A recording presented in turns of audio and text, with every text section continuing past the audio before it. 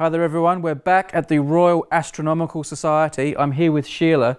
Sheila, you actually visit lots of schools talking to young people about space and astronomy, and you like comets, don't you? I love comets, yeah. We make comets with schools. How do you make a comet? Lots of dry ice and lots of imagination. Do you like throw them around and all that sort of thing? Or? That's the one thing they wish that I did and I don't do. Okay, well when it comes to awesome pictures of comets and old stuff, because we like old stuff here on Objectivity, it's hard to go past this. If you have a big name in astronomy there, Hevelius, this is Cometographia? How would you say that? I'd say Cometographia. Cometographia? I don't know if that's right. However you say it, it's a bit of a big deal, and we're going to take a look inside and we're going to show you some great pictures of comets, then we're going to show you some even better pictures of comets, and then we're going to tell you an amazing mystery, and then we're going to kind of solve the mystery. That's a lot of stuff for one video, exciting. So we better get on with it. Alright, let's remove these gloves. Here we go. Johannes Hevelius. Got a nice little title page there. They didn't really plan ahead there, did they? They sort of started writing it and then they ran out of space. But anyway. Okay, here we go. Have a look at these. What are your thoughts on those ones, Sheila? You like them? I really like them, and I was thinking that the reason that I really like them is because the word comet comes from the ancient Greek kometes, which means hairy star, and you can kind of see why the ancient astronomers would have called comets comets, because in the drawings they do look like hairy stars. They do look proper hairy. So how would he have been looking at these comets? Is this naked eye, or did he have telescopes, Hevelius? Or? He used both. So he was one of the last astronomers not to use a telescope, but he also had a big telescope. He owned 3 houses, and he had an observatory on the top of the 3 houses that he called Star Castle. Star Castle. And he had Polish kings and queens that came to visit. All right. So along with these kind of hairy artistic pictures, we also get a few more sort of technical things, aren't we? So, well, here we see tails. What can we see about the pointing here of the tail? Yeah, so you can see that the tail's always pointing away from the sun, so as the comet moves, the direction of the tail changes as well. That's shown really nicely there. Yeah, it's a really good picture, that. So if you like that, wait till you see what we've got over here. Come and have a look at this. This is even better. We've got some works of art here. What's this says here? Donati's comet. What's going on here? Donati was an Italian astronomer. There was a comet in 1858 which was seen by so many people but named after Donati. It was kind of a big deal, this comet. A massive deal, we were reading before. Everyone who was saw it, yeah. Apparently Abraham Lincoln looked at this comet. Have a look at that. I mean, that's gorgeous, isn't it? Lovely blue. Beautiful. This is from September 11, 1858. This is number 1 in the series.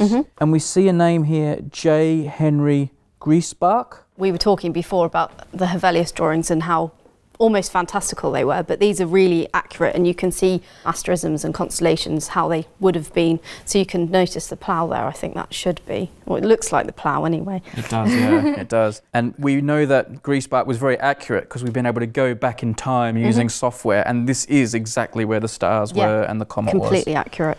So he was obviously a stickler for detail. This is October 16, 1858. We're a little bit out of order here, I'm afraid, but that's my fault for the way I've put them here, but you get the idea. Again, we've got this big sweeping, curving tail. It must have been amazing to look at this. It must have been quite glorious. I saw Hale-Bopp in the 1990s, and that was amazing, but this looks even better. Did you, were you tempted to get out your watercolours or your oils and put something together? I can't draw for toffee, and actually I wasn't into space at that point of my life, so I liked looking at the comet, but I didn't even have a telescope or anything. Maybe that was like a turning point for you. It could have been, yeah, it could have been. Oh, this one here is nice. That's a lot. That's beautiful. This is October 2nd, 1858. The tail's not quite as big on this one. September 25th, 1858. I like the little bit of like I wonder if that's accurate. I don't know. He seems like a details guy. I reckon it probably is right. And last but not least. Oh, wow. No, definitely not least. That's great. Would you put one of them up in the lounge room? If? Oh, yes. Can I, please? Yeah. Now, we said here, J. Henry Griesbach is the name signed on these. This was a bit of a mystery to you and I earlier. I'm not going to lie. We were going on Google. We were trying to figure out who J. Henry Griesbach was, and we weren't having a lot of luck. But Sean, the librarian here, told us he actually also has some sunspot pictures downstairs. But have a look at this. When the book arrived, not only did we get some great pictures of sunspots, which I'll show you quickly now. They're quite nice ones, aren't they? They're quite detailed. So we've done day after day. This is 1857. So you did say he was a details man, and you can see that in the sunspot pictures. Definitely. But most unexpectedly, at the front of the book, all was revealed about our mystery artist as well. Because have a look at this.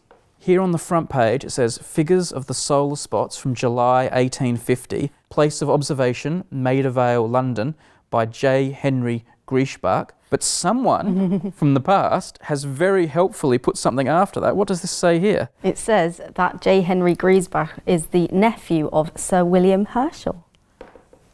There you go. Nephew of Sir William Herschel. Probably, well, the greatest British astronomer, maybe?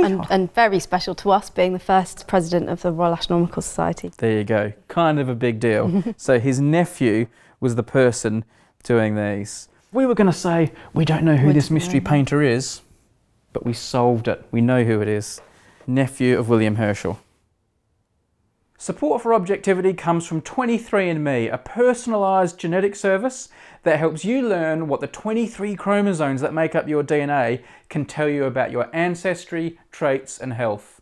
To help with scientific research and discoveries and find out your personal DNA story, go to 23andme.com/objectivity.